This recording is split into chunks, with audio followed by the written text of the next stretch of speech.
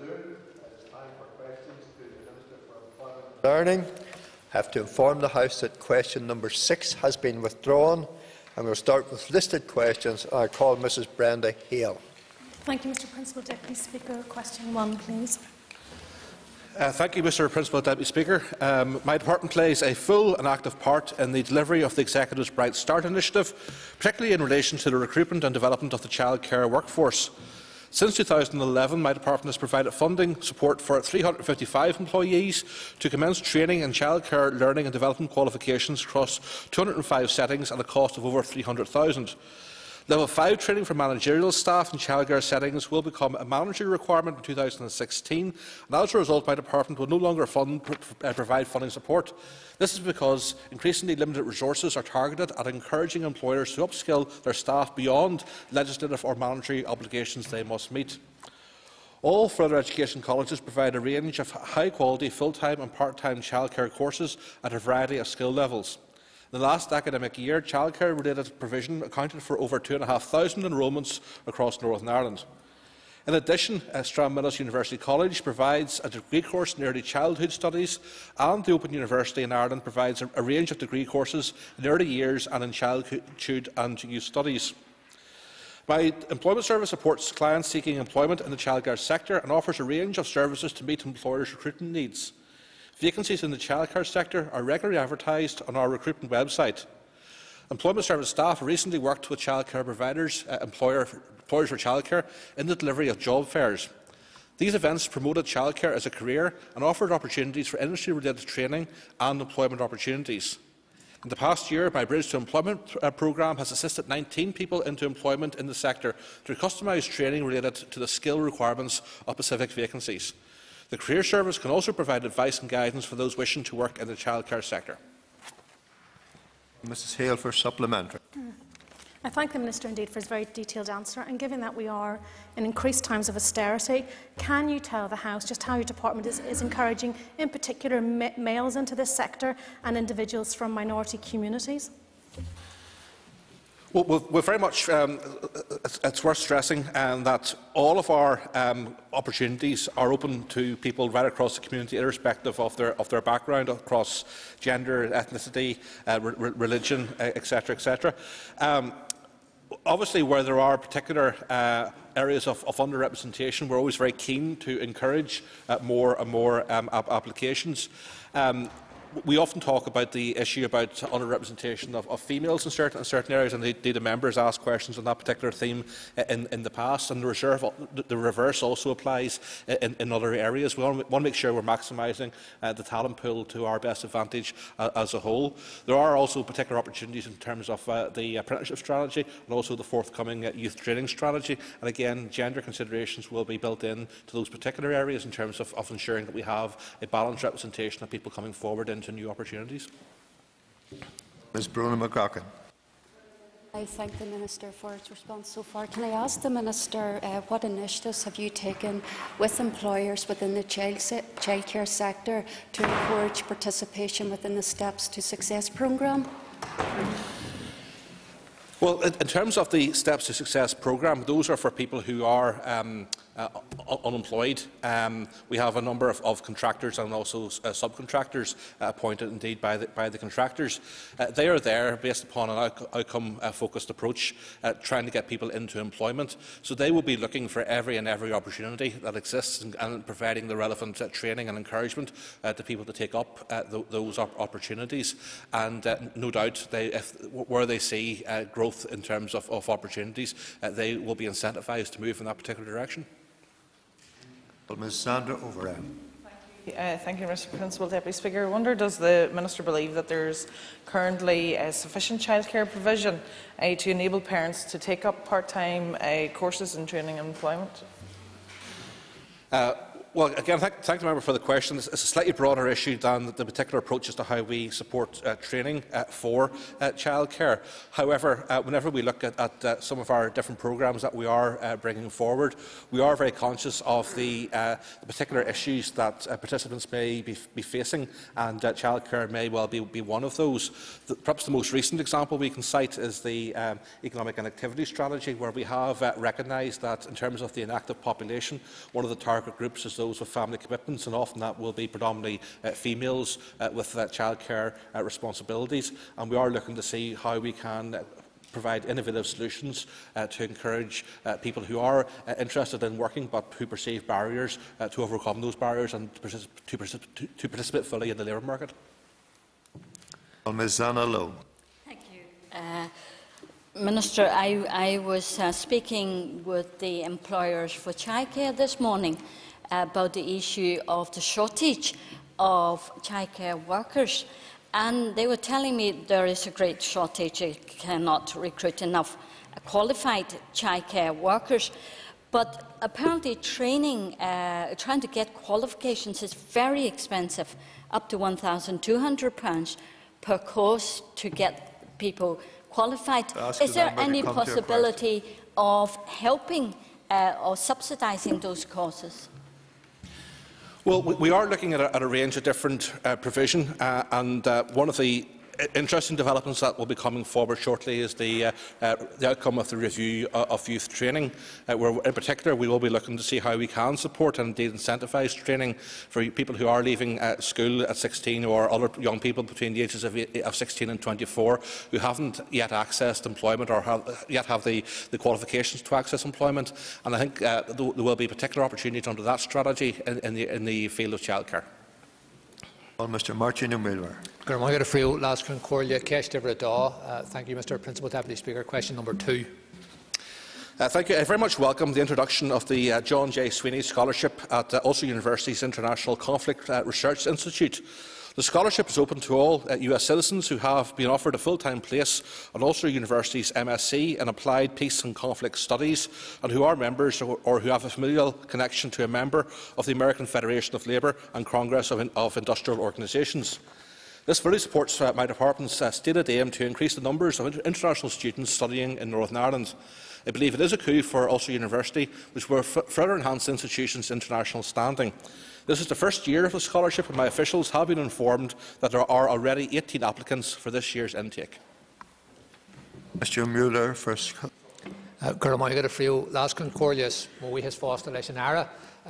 Thank you, Minister. I wonder, given the recent appointment of Tom Moran as Chancellor of Queen's University, this increased interest by a diaspora in our universities, how we can encourage that. And I asked Minister John Sweeney, of course, was a prominent, eminent member of AFL-CIO. Is there a way we can join together to encourage other labour unions to support scholarships at our universities? Well, first of all, can I very much welcome the appointment of Tom Moran. I think that's an excellent appointment. I've already written to congratulate him in that regard. Our universities do have to be very much outward-facing.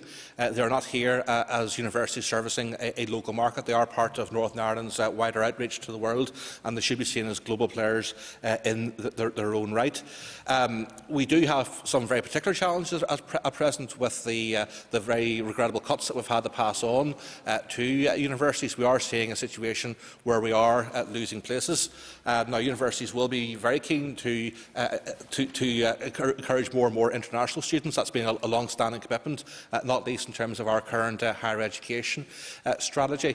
But we also have to be very mindful of offering opportunities for local students, and there is a very real danger of displacement of students out of Northern Ireland to Great Britain or the south of Ireland, or indeed people not going to university at all. For sure, we can do a lot more around scholarships, and the more scholarships that come forward, including from local businesses or major investors in Northern Ireland, that will in itself create opportunities. For example, we have a new scholarship programme in terms of computing and engineering, which has I think it's about 20 places on offer, which is moving in that direction, but we need more of it. But in themselves, scholarships cannot make up the shortfall and the pressures that the sector are very sadly facing at present. Mr. Basil McCrea. Question number 3. Preparing our young people for the jobs of the future is a priority for my department and the Executive's programme for government. This includes the provision of training in the performing arts. Although Belfast Met's Tower Street campus will no longer offer dance and drama courses beyond the end of the current academic year, students currently enrolled at Tower Street will be able to continue and complete their studies at the college. Belfast Met has been working closely with South Eastern Regional College on options that might be offered to those wishing to commence performing arts courses from September 2015. The £12 million investment in the new space facility at CERC's Bangor campus will offer students wishing to pursue a career in this area a wide range of high-quality courses that will be delivered in a world-class learning environment. The courses will mirror those courses currently delivered at Belfast Met. Space includes rehearsal and production studios and a theatre that can permit the staging of professional productions. Performing arts courses will also continue to be provided in CERC's Lisburn campus. Other colleges, including NRC's Ballymoney and Newtownabbey campuses, offer a range of performing arts courses from Level 2 through to Level 5, and students will be able to apply for courses commencing in September 2015. Mr McCrea for supplement. All very well, Minister, but it doesn't really address the issue. The Performing Arts Associations have issued a statement. I'm sure you're aware of it because Dan Gordon's been quite vociferous. Bangor is too far away for many people, and it does not offer the specialist courses that industry needs. People would like to know what you're going to do about it. Well, the first thing to remark is that we're getting very close to almost a sense of parochialism here, that if it's not in Belfast, it doesn't work. And I'm surprised that a member from Lagan Valley, a member who actually has performing arts offered in Lisburn within his own constituency, is buying into the argument if it's not in Belfast, it can't work. We have performing arts colleges that are happening all across Northern Ireland and being delivered very successfully. And if you take the logic of what has been said to its conclusion, then if it's not in Belfast, it doesn't matter, which is a terrible message to be sending to all of the other 5 colleges and indeed the students who are currently functioning there. But also, and I'm sure the member is very much aware of this, we are going through an unprecedented level of cuts in Northern Ireland. Now, I would not like to see any courses being cut, but the sad reality is that we're passing on a £12 million cut to the FE sector this year. Now, I know the member is not responsible for the budget mess that we find ourselves in, but I would at least like to think he would acknowledge the context in which the colleges are operating and their need to take some very tough decisions.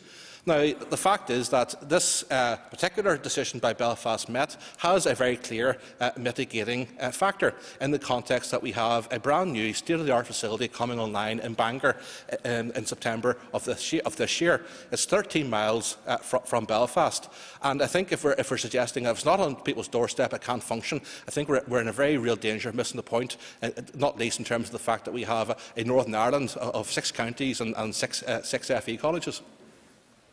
Mr. Farry McCann. And I thank the Minister for his answer to date. But can the Minister give a breakdown of the current labour market information pertaining to specialist performing arts? Well, I'm happy to write to the member, and we can give an indication of any figures that we have on file in terms of the employment service around some very particular vacancies that may exist. We're also developing, in conjunction with Ulster University, a skills barometer, which will give us much better real-time information where there are emerging opportunities in terms of the economy. I'm not diminishing whatsoever the importance of performing arts to the future of our economy and indeed the wider creative industries. They are of absolute importance, as are many other subjects. And what I would say, particularly to the member, given that he is from Sinn Féin, the answer to the dilemma that we find ourselves in very much lies in the power of his party and indeed the SDLP to be adopting a different approach in terms of the current budget madness that we are facing, because this singular approach around welfare has already had major knock-on consequences, and unless we have a change of course, we're going to see this situation deteriorate even further, ending up with people asking similar types of questions and not actually joining the dots as to why certain things are happening. Mr. Chris Little. Thank you, Principal Deputy Speaker. I've had the privilege of visiting BMC Tower Street facility. I've met with students from Belfast, Donegal, Austria, America in acting and dance, some of whom are already performing in shows like The Vikings in the fall. and in what is clearly a vibrant learning environment. So I'd ask the Minister what he would say to students and professionals who genuinely believe that this is a wrong decision of Belfast Metropolitan College to apply a 100% reduction to this provision, and who are genuinely concerned that the provision at CERC Bangor is not an appropriate alternative for reasoned arguments.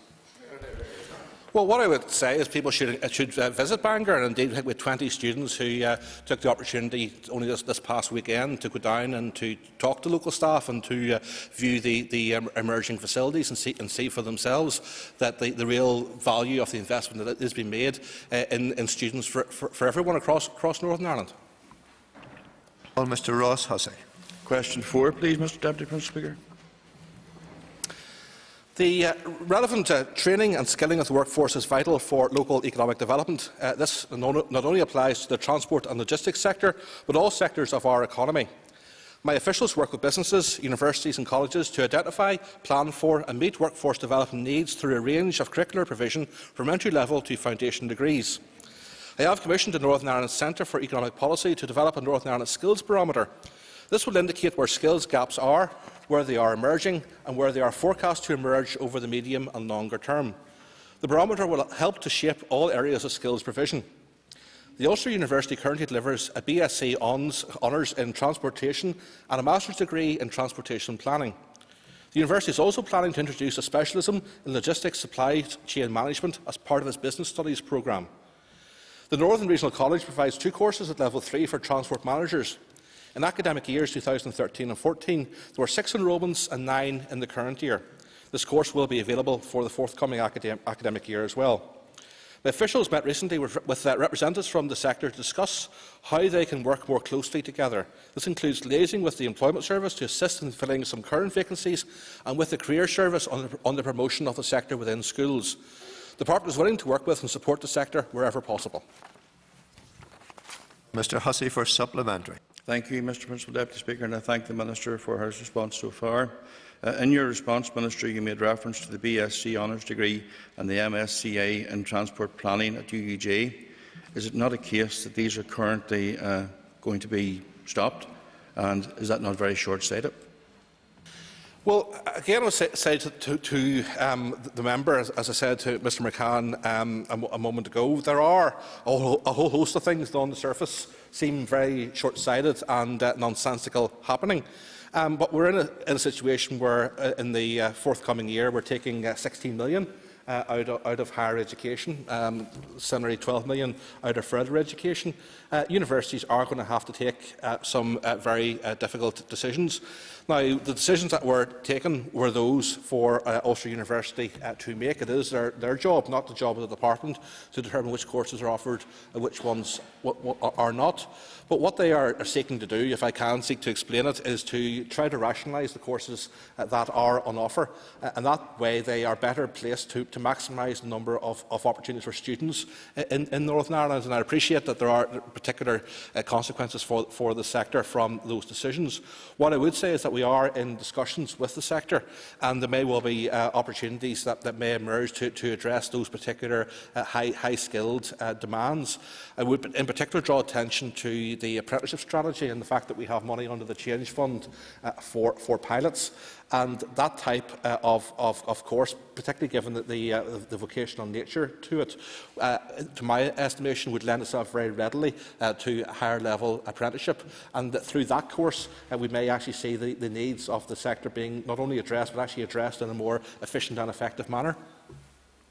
Mr. Gregory Campbell. Thank you, Mr. Deputy Speaker. Would the Minister undertake to examine issues such as the one was brought to my attention in my constituency, a private sector company one of whose expertise is training people for HGV courses, and who have found it extremely difficult to compete with other companies whose practices are not as in-depth and comprehensive as theirs are, and some allegations were made about dealings that weren't entirely in keeping with legislation that restricts companies like the legitimate one that came to me.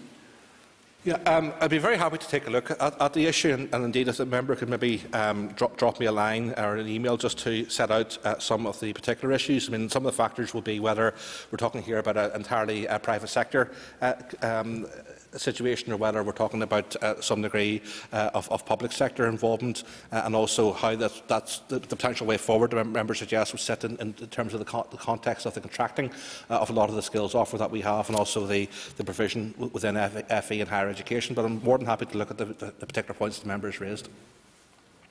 Mr. John Dallin. Mr. Deputy Speaker, I'm sure the Minister would agree with me that transport and logistics is not exactly a new phenomenon. Indeed, it probably dates back to the days of the red flag.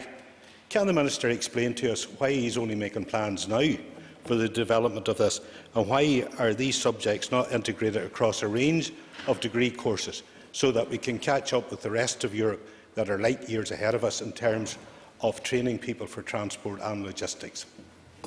Well, what I would say is the issue probably predates the red flag, and people were transporting things before the motor car was invented. We have historical provision. That situation is evolving. I've explained the context as to why that is indeed the case. But at the same time, under my watch, we are developing a new approach towards vocational training, both in terms of the apprenticeship strategy and the strategy on youth training. As the member wants to go down the avenue saying, well, why is this only being done now? I mean, this isn't rocket science. I would remind the member that his party held this department in the first mandate of this Assembly from 1999 onwards, and there wasn't that revolution in vocational training, if I can use the term revolution, when we're talking about transport, at that particular time. But it's now being addressed. Mr. Gary Middleton. Question number 5, Principal Deputy Speaker. My department has a wide range of measures to address youth unemployment in Foyle, and will be implementing the new initiatives from 2015-16 to improve opportunities for young people across Northern Ireland. The Youth Employment Scheme was introduced to help those aged 18 to 24 years old to develop skills to compete for jobs and to sustain employment. In the Foyle and Lisburn jobs and benefit offices catchment areas, a total of 1,200 young people participated between July 2012 and March 2015. To date, over 400 participants have moved into subsidised or unsubsidised employment. A refreshed youth employment scheme will be introduced from June 2015, subject to funding being available. The main employment programme, Steps to Success, is delivered by EOS-NI in the Foyle area. Steps to Success is available to all eligible job seekers, irrespective of their employability need or age.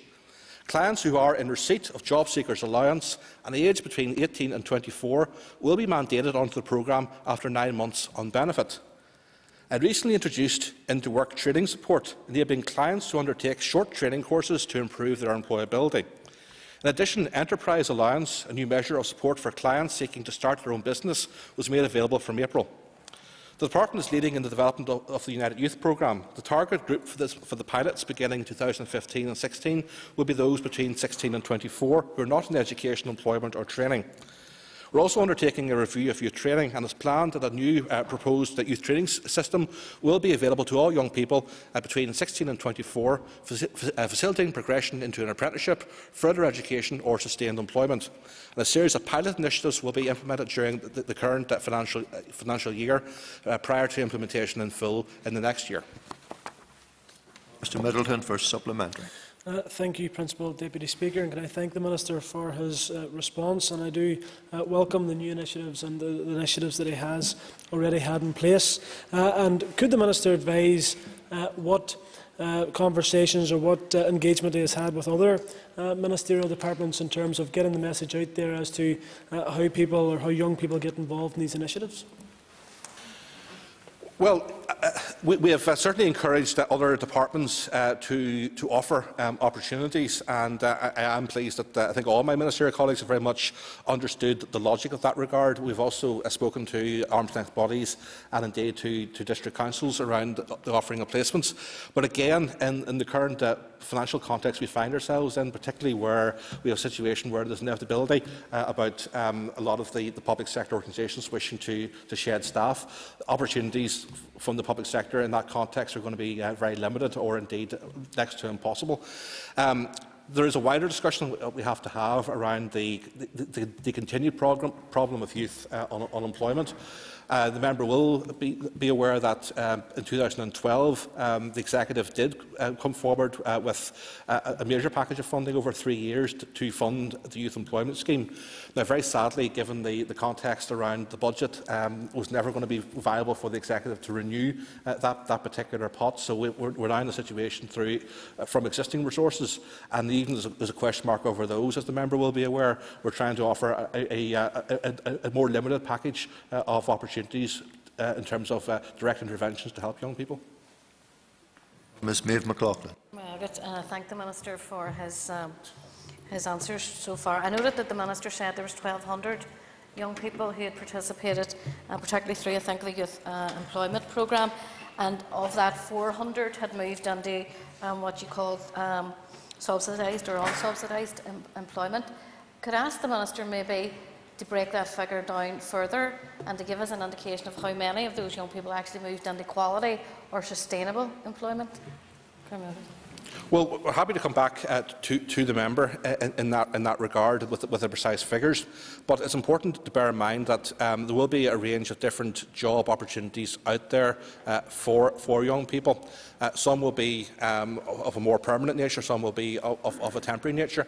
All those opportunities are of worth, and it's important that we don't create some sort of hierarchy or that we dismiss opportunities for people. It's very important that we encourage young people to get that experience, because it allows them to in turn to progress to other opportunities or to go back into further education or indeed into higher education. The worst possible situation is that we get defensive about opportunities and we end up with a situation where young people are essentially left on the shelf. Their education or training will go rusty, or we're in a situation where they haven't invested in skills. They will very quickly be overtaken by other cohorts of young people coming through, and they will then face a life of unemployment or economic inactivity. So it's very, very important for a whole range of reasons that we encourage people on that progression journey. Mr Colum Eastwood. Thank you, Mr Principal Deputy Speaker, and can I thank the Minister for his answers thus far. Of course, the Foyle constituencies get the highest levels of any type of unemployment in all of the Westminster constituencies, and that was the case long before this welfare discussion or crisis, as the Minister likes to talk about. Can I ask him, though, what kind of progress are we making in increasing the MASN at the North West Regional College, who of course will be essential in trying to tackle youth unemployment and underemployment? First of all, I concur with the member that there are major structural issues in relation to unemployment and also economic inactivity, which is the hidden form of unemployment, which are particularly high in the Foyle constituency. It's a bit of a stretch to jump into the issue of MASN and the potential expansion at Magee. But let me stress, we are processing the business case. We're currently waiting for some revised information coming forward from the strategy group. If we are to see an expansion of MASN, we need to have the funding to do that, and I am happy to bid for that. But we have to have a sense of reality about that. I mean, we're talking about a situation where we're going to need a recurring amount of money in excess of 29–30 million every year to facilitate that, on top of what is a very deep cut in terms of higher education that we're already facing. And I hear the members sort of from the sidelines mentioning that's not what you asked. You asked a question about MASN. Is there any progress on increasing MASN? Well, there's no point in increasing MASN if you haven't got the money to back it up. It's an utterly futile, pointless gesture to be making. I ask the member, when asked a question to the Minister, that he allows the Minister to answer without being interrupted. I call Ms Pam Cameron. Question number 7, please. Mr Speaker, with your permission, I wish to group questions 7 and 14 and would request an additional minute for the answer. Latest published figures indicate that at the end of January this year, 461 apprentices from the South Antrim constituency were undertaking apprenticeship NI-funded training in a range of subject areas. Engineering has the highest programme occupancy in any single area, with 88 apprentices.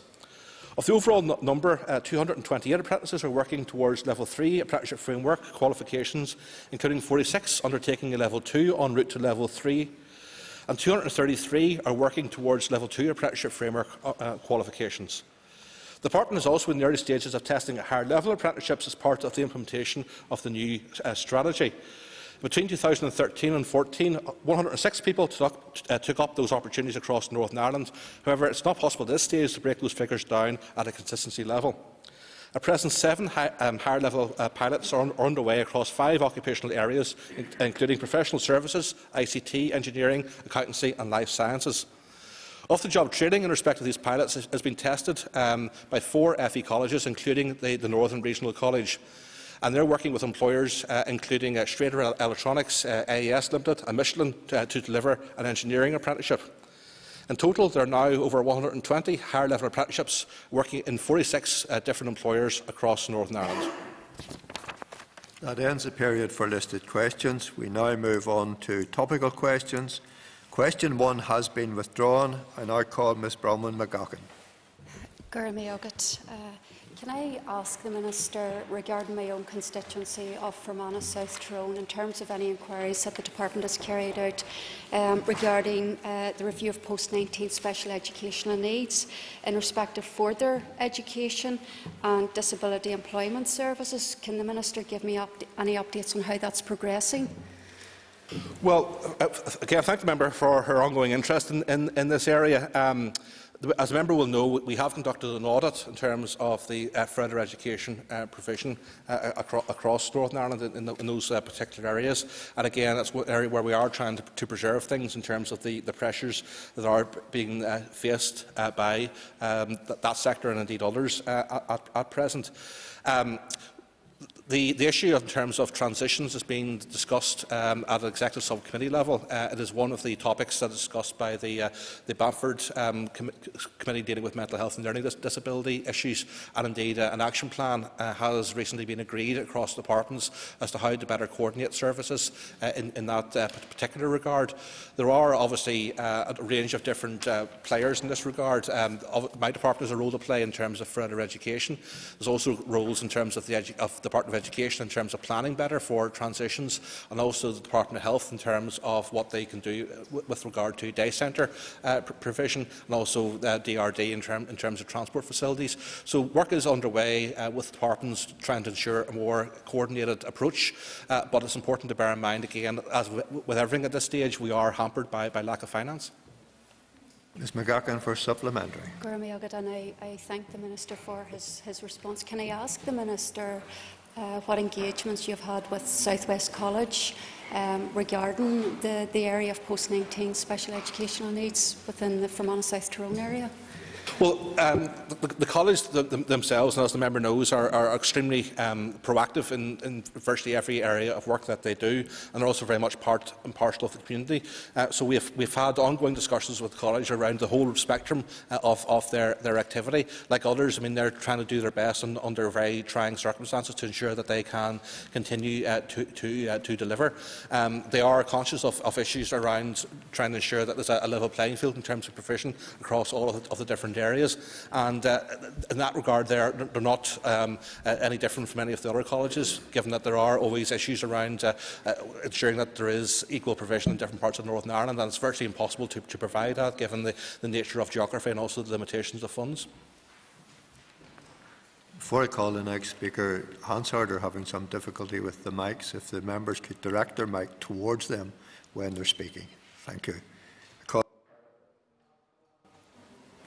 Thank you, Mr. Principal Deputy Speaker. Can I ask the Minister for an update on the strengthening the All-Ireland Research Base programme? Yes, well, there's a number of different initiatives underway in this regard, and it's important that, as the member will know, that we seek to develop more and more collaboration in terms of high-level research. This is a global phenomenon. That's what's expected in this regard. Several years ago, I signed an agreement with Richard Bruton, my equivalent in the Republic of Ireland, in terms of a partnership between the Science Foundation Ireland and my own department in relation to supporting collaborative funding on a north-south basis in research. And indeed, we announced a number of projects in that regard. during the month of May, and hopefully the member was aware of that, and we can provide further details in that regard if she wishes to receive those. The Executive is very keen that we maximise the drawdown from Horizon 2020, and some very challenging targets have been set in that regard. The collaboration that we do, particularly around the SFI Dell Investigators Programme, gives a very strong foundation in which we can then move into Horizon 2020, with other collaborations happening in that regard already. And of course, given its European funding, they are very keen to push collaboration between different jurisdictions in that regard. We are very hopeful that there will be some very strong progress around Horizon 2020 over the coming months, and again I urge the member to look out for that. Finally, I would stress as well that we are privileged to be part of the US-Ireland Research and Development Alliance, which is an agreement between both jurisdictions on the island and the US State Department. And again, that sponsors a number of collaborative projects, again, where we're seeking to build upon all of our different strengths and to make that much bigger impact. Ms Boyle for a supplementary. Thank you, Principal Deputy Speaker, and can I thank the Minister for his response. Minister, can you detail, if you can, any specific areas of research that is currently taking place under the programme and how they are advancing? Gurmargaret. Yeah, well, I think what we will do, we'll send on the copy of the press release and the associated information that will list all of the different programmes that are happening. Off the top of my head, I'm not going to try to attempt to list all the different areas, but the member will be aware of the general priorities that we have in terms of research, particularly around areas such as the life sciences, things like cyber security,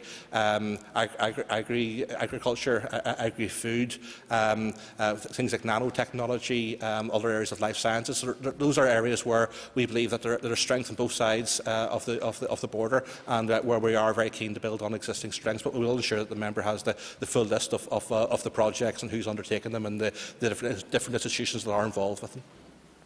Ms Paula Bradley.